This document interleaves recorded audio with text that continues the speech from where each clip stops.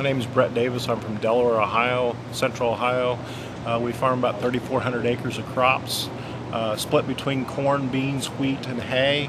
We're here today talking about a marketing plan between my lender, Delaware County Bank and Trust, and also Stuart Peterson, which we use as our marketing group, and how that works together with an open conversation between all of us, and how it's worked for me in the past. How has it worked, and why is it important? It's worked because it's made our bottom line a lot better. It truly has.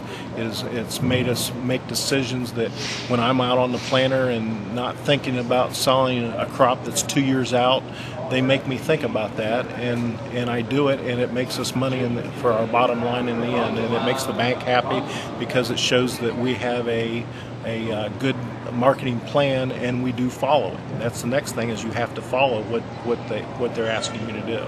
And with your local banker, I noticed the very at ease relationship that you two have together. What's the secret of that? Being open.